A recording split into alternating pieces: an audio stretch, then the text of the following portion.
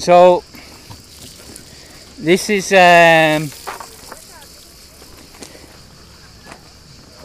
one here, I presume, is for women.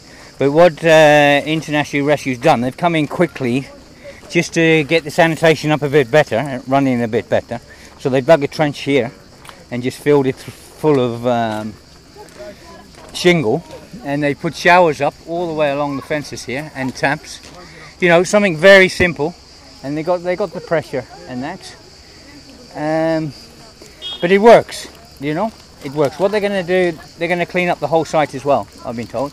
This is a tap for washing clothes. Another shower here. And there's a couple of showers being used down the bottom here. So it's just... so, very, very simple, very quick, very open. The reason they've left it open, so they have to shower with their bathing costumes on or their pants on. The reason it's left open is so they don't do their toilets. If it was a closed unit, they would be doing their toilets here. You know, they're going to build toilets with sunken toilets here, maybe further up. They're going to put some sunken toilets. But, you know, fair play to them. It is very quick. They've come in, they've seen the problem, and they've tried to deal with the problem, which is so for a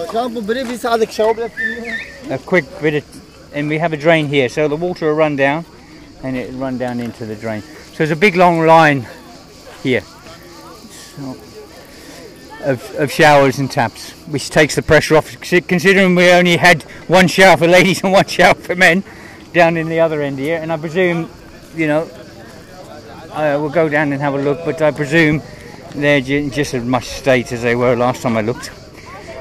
I've been told they're going to put a manager in here and a team of people in here to help. I think this is going to be done by the local town, by Mytilene. So yeah, these are just as bad, but obviously the showers are working still because there's someone in the showers. Yeah, these are still as bad. Okay. Anyway.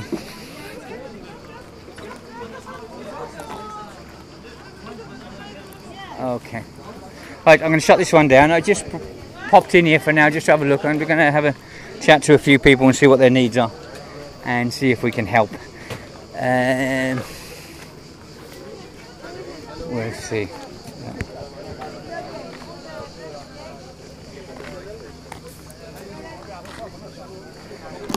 Okay.